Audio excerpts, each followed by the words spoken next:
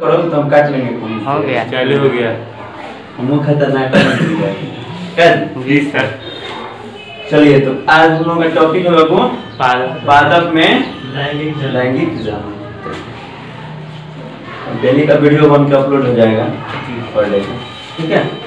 तो अभी कहने का मतलब है पादप में लैंगिक जनन हम लोगों को पढ़ना है, ठीक है। तो इसमें हम लोग जानेंगे कि पादप में लैंगिक जनन होते कैसे हैं, ठीक है। पादप में लैंगिक जनन और अलैंगिक जनन दोनों करते हैं, ठीक है। जैसे कहने का मतलब है ये पौधे हैं, इनसे एक नया पौधा बना हुआ है और यहाँ पर दो यानी मानव एक नर और मादा का फिगर दिखा रहा है, जहाँ से एक यानी छोटे से बेबी का निर्माण हुआ है और यहाँ से कुछ जीवों को दिखाया है, ठीक है। तो कहने का मतलब है कि दुनिया में जितने भी जीव होते हैं सभी क्या करते हैं बाबू, यानी लैंगिक जनन का मतलब होता है कि नर और मादा दोनों मिलकर क्या करते हैं, भाग लेते हैं किसमें, जनन की प्रक्रियाओं में, ठीक है, जिसको लैंगिक जनन कहा जाता है। कोई दिक्कत समझ रहा है? यहाँ लिख रहा है लैंगिक जनन की ऐसी विधि जिसमें दो जनक भाग लेते हैं, यानी दो पेरेंट्स भाग लेते हैं, ठीक है। कोई दिक्कत? तो इसमें देखिए सबसे पहले जानते हैं पादप में लैंगिक जनन कैसे होता है, इसके बाद में हम लोग जानेंगे मानव वाला अगले चैप्टर में, अगले वीडियो में। अभी कहने का मतलब है कि पुष्पीय पौधे जो हैं इनमें किस प्रकार से लैंगिक जनन होता है। यहाँ पर आप लोग को पढ़ाया गया है कि आवृत बीजी जो होते हैं, आवृत बीजी जानते हैं क्या चीज? आवृत बीजी जिसमें बीज बनता है, ठीक है, जिसमें फलवृद्धि का निर्माण होता है, जो बीज बनाने में सहायक होते हैं। कोई दिक्कत? तो कहने का मतलब है कि पुष्पीय पौधे जो होते हैं जिसमें फूल होता है, जिसमें नर और मादा दोनों अलग अलग भाग होते हैं, ये सभी आवृत बीजी कहलाते हैं, ठीक है। एंजियोस्पर्म कहा जाता है इनको, ठीक है। लैंगिक जनन से संतति उत्पन्न करते हैं। क्या करते हैं जी? कौन सी जनन की कौन सी प्रक्रिया करते हैं? लैंगिक। अब हम लोगों को जानना है कि इसके कौन कौन से भाग होते हैं, इसके बारे में हम लोग जानेंगे, ठीक है। यहाँ पर देखिए ये आपका बाहरी वाला भाग जो दिख रहा है हरा वाला, इसको सेपल्स कहा जाता है। सेपल कहने का मतलब बाह्य तल, ठीक है। और यहाँ पर होता है कैलिक्स, ये जो बाहर वाला भाग है इसको क्या बोला जाता है बाबू? कैलिक्स होता है, जिसके द्वारा ये ढका हुआ होता है, ठीक है। कोई दिक्कत? इसके ऊपर वाले भाग को पेटल्स कहा जाता है, पंखुड़ियां, इसको दलपुंज भी कहा जाता है, यानी पूरे पंखुड़ियों को मिलाकर दलपुंज कहा जाता है। कोई दिक्कत? जहाँ दिक्कत होगा वहाँ बोलिएगा, रुका जाएगा। यहाँ पर देखिए इसमें से एक बाहर निकाला गया है, ये है नर जननांग, इसको क्या कहा जाता है? पुंकेसर या उमंग, पुंकेसर या उमंग कहा जाता है। देखिए इसके अलग अलग भाग होते हैं। यहाँ पर इसको विस्तृत रूप से देख लीजिए, इसमें होते हैं क्या चीज? पराग कोश। ये ऊपर एक डब्बा दिख रहा है आपको, ये ऊपर वाला डब्बा जो दिख रहा है ये क्या है बाबू? पराग कोश है। वीडियो साफ साफ आ रहा है ना? जी सर, रुकिए तब देखेंगे तो ये वाला साफ साफ दिखाई देगा, सही ना हो रहा है? जी सर, कोई बात नहीं। तो पराग कोश जो होता है ना, तो एक डब्बा होता है, यानी जो फिलामेंट यानी पुंकेसर का सबसे ऊपरी भाग जो होता है वहां पर एक डब्बा जैसी संरचनाएं होती है। ये डब्बा जैसी संरचनाएं होती है, इसको आंथर कहा जाता है। क्या कहा जाता है? आंथर कहा जाता है। इसका मतलब होता है पराग कोश। इसमें पराग और कोश का मतलब बैंक, यानी इसमें पराग ज्यादा मात्रा में उपस्थित हो, यानी इसमें करोड़ों की संख्या में पराग होते हैं, ठीक है। और इसको सेपरेट करके रखा हुआ है, इसीलिए इसको पराग कोश कहा जाता है। कोई दिक्कत? इसके बाद में है तंतु, इसको फिलामेंट कहा जाता है, यानी एक डंडा होता है जिसके द्वारा इस यानी पराग को पोषण मिलता है। क्या मिलता है बाबू? पोषण मिलता है, यानी इसको खाने पीने की चीजें मिलती है, जिसके कारण ये जिंदा रहता है, नहीं तो समाप्त हो जाएगा, ठीक है। ये तंतु है फिलामेंट, यानी यहाँ से यहाँ तक ये नीचे किससे लगा होता है बाबू? किससे लगा होता है? फूल से। फूल का जो आंतरिक भाग होता है वहां से ये जुड़ा हुआ होता है, जिससे अगर भोजन बनता है पत्तियों के द्वारा पौधों में, तो यहाँ भी भोजन जो आवश्यक होती हैं उसको भेजा जाता है, कोई दिक्कत समझ आ रहा है? समझ में तो आ रहा है, ज्यादा घर पर भी रखने की जरूरत नहीं पड़ेगा, आराम से वीडियो तक जाएगा, आराम से मोबाइल पर देख के समझ जाएगा। अब है पुंकेसर, जिसको कहते हैं स्टेमेन। क्या कहा जाता है जी? स्टेमेन कहा जाता है, यानी ये पूरा भाग पुंकेसर है। इसमें दो भाग होते हैं, परागकोश होता है और तंतु होता है। ठीक है, ठीक है। अब देखिए, अभी हम लोग जान लिए थे कि ये पुंकेसर है, यानी फूल का यानी पौधे का नर भाग। क्या है जी? नर भाग। इसमें तंतु होता है और उस तंतु के शीर्ष पर पराग होता है, और पराग को स्टोर करके रखने वाले भाग को परागकोश कहा। इसमें देखिए यहाँ पर क्या होता है, पराग कण होता है, इसको पोलेन ग्रेन कहा जाता है। ग्रेन, पोलेन ग्रेन मतलब पराग कण, यानी पोलेन पाया जाता है। क्या पाया जाता है? पोलेन। यानी बहुत बारीक होता है, इतना बारीक होता है, यानी सूक्ष्म जीवों के जैसे ये बारीक होता है। कोई दिक्कत इसमें कोई प्रॉब्लम नहीं होना चाहिए, समझ में आ रहा है? ठीक है। अब देखिए, अब यहाँ पर ये क्या दिखा रहा है, कहने का मतलब है अगर आप किसी फूल को छूते हैं, क्या करते हैं बाबू? फूल को छूते हैं, क्या लगता है आपके हाथों में? कुछ पीला द्रव्य लग जाता है, पाउडर जैसी कुछ संरचनाएं आपके हाथों में लग जाती हैं। जब पाउडर जैसी संरचनाएं लगती हैं, वही क्या होता है? पराग कण होता है। क्या होता है बाबू? पराग कण होता है। कौन दिक्कत इसमें? समझ नहीं आ रहा? नहीं आए तो बोलिएगा, समझना जरूरी है। क्या जी? ये क्या है? नर युग्मक, मेल गेमीट है। जिस तरह से पुरुषों में पाया जाता है, ये पुरुष भाग है पौधे का, और ये नर गेमीट्स है। कोई दिक्कत इसमें? कोई समस्या नहीं है, समझ में आ रहा है? ठीक है। तो कहने का मतलब इसके बाद चलिए, इसके बाद आगे हम लोग जानेंगे। अब ये पूरा भाग हो गया, ये बाहरी भाग जो है ये बाह्य दल हो गया, सेपल कहा गया, और कैलिक्स हो गया। इसके बाहरी भाग जिसमें ये जुड़ा हुआ होता है उसको कैलिक्स कहा जाता है। इसके बाद यहाँ पर ये पंखुड़ी है, पेतल है, अब पूरे पंखुड़ियों को मिला दीजिएगा तो पेतल हो जाएगा, पंखुड़िया, और इधर से ये वाला पूरा भाग को दलपुंज कहा जाता है, कोरोला। ठीक है, क्या कहा जाता है वो? कोरोला कहा जाता है। कोई दिक्कत इसमें? समझ में आ रहा है ना? ठीक है। और यहाँ पर परागकोश है, और ये वाला तंतु है इसका, यहाँ से भोजन प्राप्त होता है परागकण को, और ये पुंकेसर यानी नरभाग होता है पौधे का, फूल का। ठीक है। और यहाँ पर इसको यानी खोल कर दिखाया हुआ है, यानी इसको अगर तोड़िएगा तो इसके अंदर से क्या निकलेगा? परागकण निकलेगा, पोलेन ग्रेन निकलेगा, और उसके बाद में हाथ में लगाइएगा तो कुछ पीले रंग का द्रव्य, या मतलब किसी भी रंग का हो सकता है। ऐसा नहीं कि ये पीले ही रंग का होता है, ये अलग अलग रंग के भी होते हैं। इसको मेल गेमीट्स कहा जाता है। कोई दिक्कत आप लोग को? समझ में आ गया? चलिए अच्छी बात है। इसके बाद अब आइए, अब यहाँ पर जान लीजिए परागण की क्रिया कैसे होती है। ठीक है, इसमें तो कोई दिक्कत नहीं है बाबू। अब आइए, अब हम लोग जानेंगे ये वाला जो भाग ये हाईलाइट किया हुआ है, ये वाला भाग इसको यहाँ लाया गया, यानी ये स्त्री केसर है, इसको पिस्टिल कहा जाता है। क्या कहा जाता है बाबू? पिस्टिल कहा जाता है। ये क्या है? स्त्री केसर। ठीक है, इसको जयांग बोला जाता है। क्या बोला जाता है? और मेल गेमिट्स को, मेल गेमिट्स नहीं, मेल मतलब मेल वाला भाग जो है उसको यानी पुंकेसर को उमंग कहा जाता है, पुंकेसर को उमंग कहा जाता है, और स्त्री केसर को जयांग कहा जाता है। ठीक है, एग्जाम में आएगा ऐसा तो इसको अंडप भी कहा जाता है, अंडप। ठीक है, अंडा अंडप याद रखिएगा। एग्जाम में अगर पूछे कि पौधे का अंडप भाग कौन सा है तो सीधे एकदम बता दीजिएगा कि स्त्री केसर। स्त्री केसर को अंडप भी कहा जाता है। कौन दिक्कत? चलिए, बढ़िया बात है, समझ आ रहा है?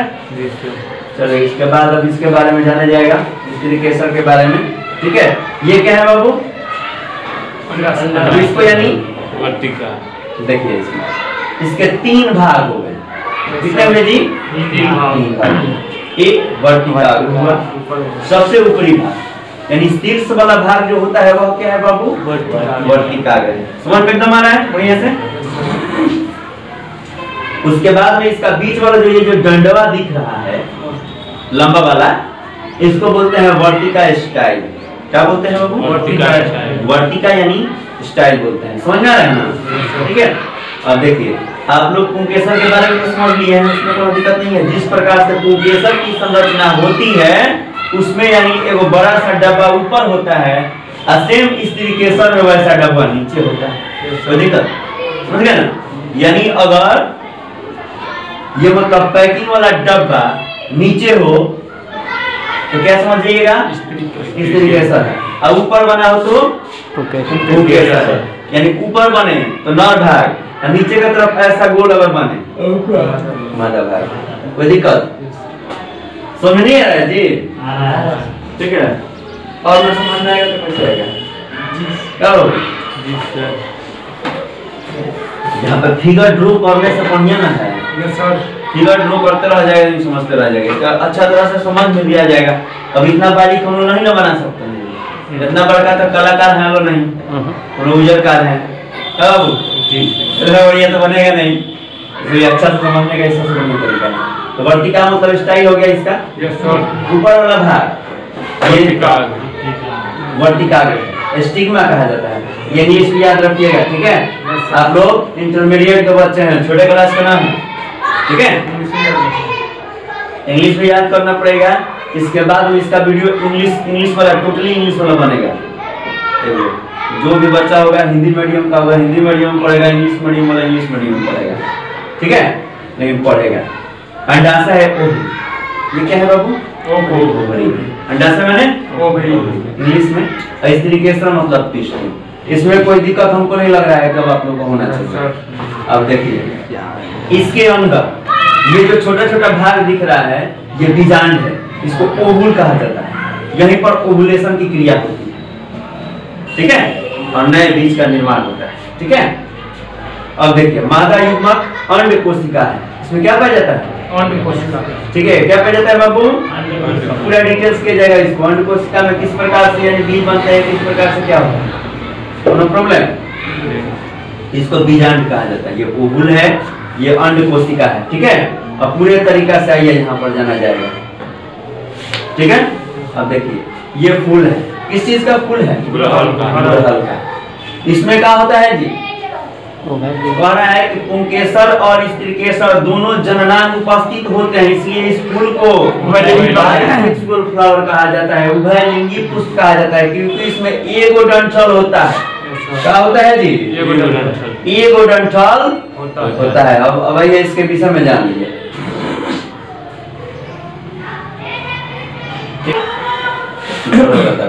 नीचे दबना चाहिए तो दाब दिए थे ऊपर वाला, ठीक है? अब यहाँ जान लीजिए स्क्रीन पर आप लोग को कुछ यानी फूल दिख रहे हैं। क्या दिख रहा है बाबू? फूल है। क्या चीज है? फूल है। कोई दिक्कत? अब यहाँ जान लीजिए ये गुड़हल है। गुड़हल हम लोग के यहाँ के हिसाब से अड़हुल, ठीक है? गाना सुने पा रहे हो? अड़हुल के फूल पर के लुभाना हो? काली माई। देख लो काली माई के अड़हुल के फूल चलेगा। जीवन में जहाँ अड़हुल के फूल पूरा अड़हुल के फूल का माला बना के आप पूरी या चना खिया के आप जो लोग लाल के फिर बना पड़ेंगे, बलि चल जाला ऐसे फूल के चक्कर बना, ठीक है? तो ये उभयलिंगी पुष्प है। क्या है बाबू? उभयलिंगी। अंग्रेजी में इसको बाइसेक्सुअल फ्लावर्स कहा जाता है। क्या कहा जाता है?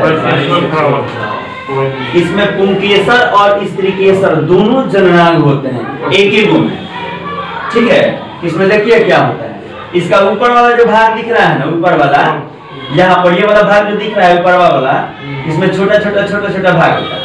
ये छोटा छोटा होता है तो ये इसका यानी पराग कण हो जाता है, ये पुंकेसर हो जाता है, ठीक है? तो इसके बारे में आप लोग समझ लिए हैं। ये उभयलिंगी क्यों है? क्योंकि इसमें जो इसका पुंकेसर होता है ना ये ऊपर होता है, यानी पराग कण ऊपर होता है और यहाँ पर नीचे अंडाशय, ठीक है? और यही पढ़िए आराम से। तो जो उभयलिंगी पुष्प होते हैं ना वो बीज नहीं बनाते हैं, ठीक है, कोई दिक्कत। और अड़हुल का कभी देखे हैं कि बीज मिला हो?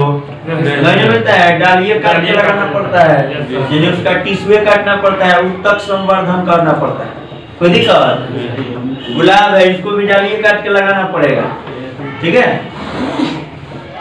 इसके बारे में बात बनाता है सर, लेकिन इसका बीज नहीं होगा। इसके बारे में बताएंगे, ट्रू फ्रूट, फॉल्स फ्रूट, ठीक है, सत्य फल और असत्य फल, ठीक है, यानी आभासी फल, और यानी इसके बारे में इसके बाद वाले वीडियो में पढ़ा जाएगा, ठीक है। कहने का मतलब है कि यहाँ पर पपीते का फूल दिया है, ये क्या है जी? पपीता का पुष्प है यानी फूल।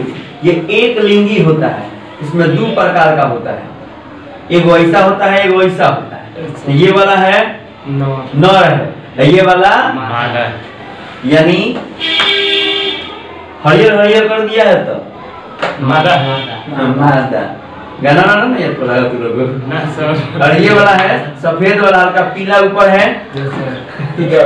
अब ये देखिए क्या होगा, ये दूसरे किसी कीटों के द्वारा ही इसमें परागण की क्रिया होगी, ठीक है। पक्षियों की जाएगी, इसमें से कुछ परागकण खींच के, मकरंद कुछ इसमें से खींच कर दोनों में मिला देगी, बस हो जाएगा काम, ठीक है, कोई दिक्कत इसमें कोनो प्रॉब्लम होगा, ठीक है। इसको यूनिसेक्सुअल फ्लावर कहा जाता है, एक लिंगी, यानी जिसमें अलग अलग पुष्प हो उसको एक लिंगी, एक एक फूल में अगर नर मादा दोनों हो तो लिंगी, ठीक है। पता कर लीजिएगा, इसका सबसे आसान उपाय है कि अगर एक डंडा हो फूल में तो वह लिंगी, और 4-5 को डंडा हो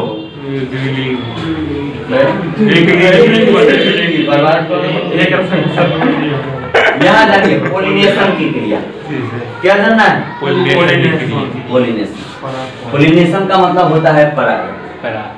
परागण का भी वीडियो बनेगा, इसके बाद में क्लास चलेगा परागण का स्पेशली, ठीक है, पूरा उसमें परागण रहेगा, परागण कैसे कैसे होता है, कौन कौन सी क्रिया के द्वारा होता है, ठीक है।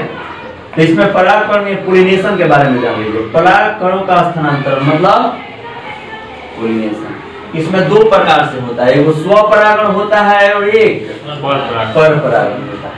क्या होता है जी? स्वपरागण और परपरागण। कोई दिक्कत, कोई समस्या नहीं है? अब इसमें जान लीजिए स्वपरागण और परपरागण में किस प्रकार से अंतर जान लीजिए क्या होता है।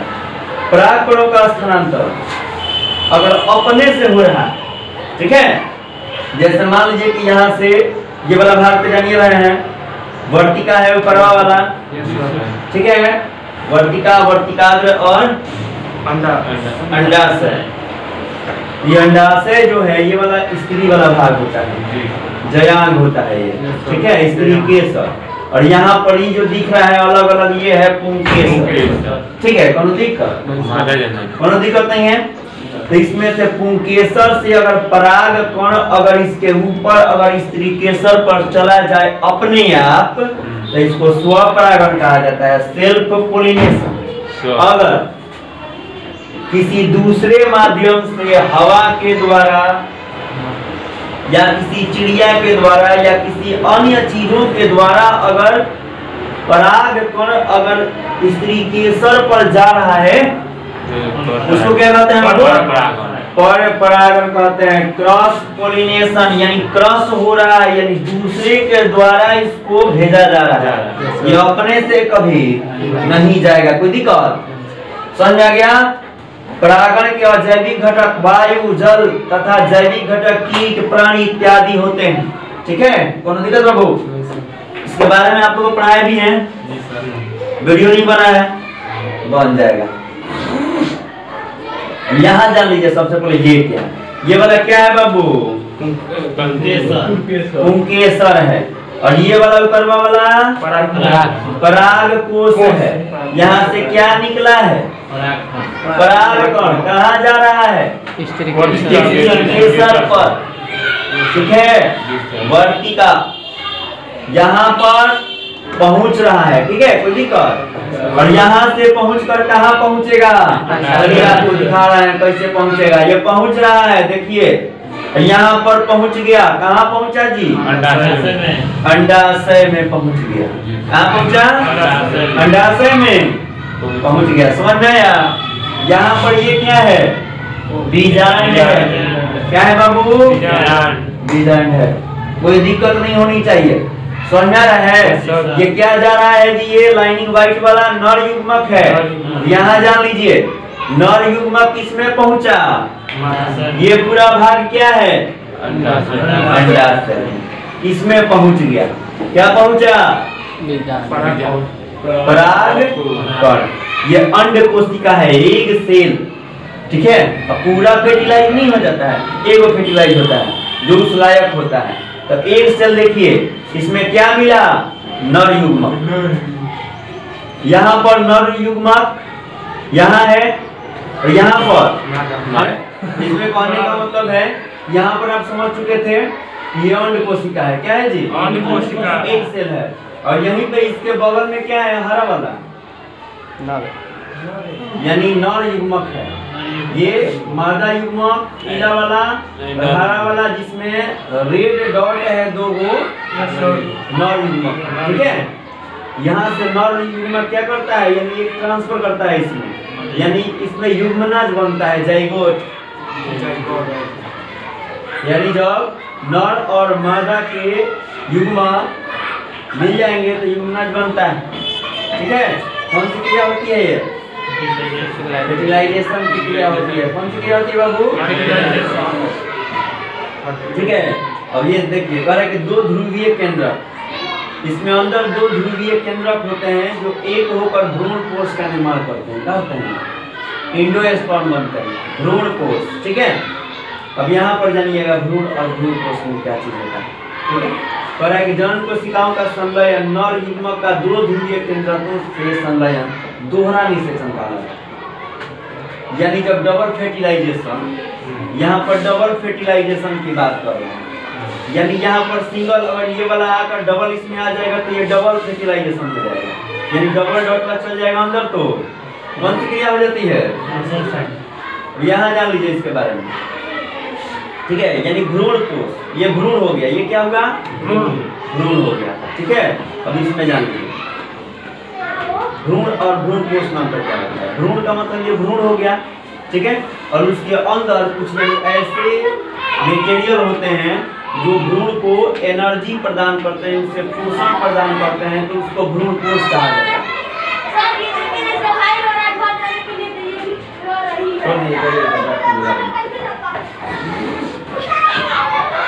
ठीक है? कोई दिक्कत इसमें नहीं सर।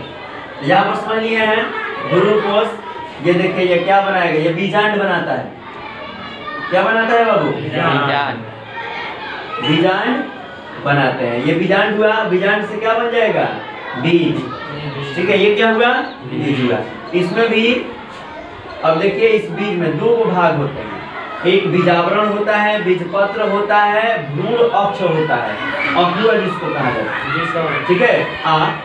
इसको इसके नीचे वाले भाग को परांकुर, भावी पर्व कहा जाता है, और उसके बाद वाले को मूलांकुर। इसमें देख लीजिए पूरा बढ़िया तरीके से, ये चन्ना का बीज है, चन्ना है। ये क्या हुआ है? फटा हुआ है। यानी जब इसमें नमी मिलेगी, प्रकाश नहीं मिलेगा, तो ये क्या होता है? अंकुरित हो जाता है। अब देखिए इसमें कैसा, इसका बाहर तो ढका हुआ होता है, बीजपत्र होता है, और उसके अंदर बीजावरण होता है। कोई दिक्कत? बीजावरण यानी बीज को ढकने वाला आवरण, बीजावरण यानी छिलका।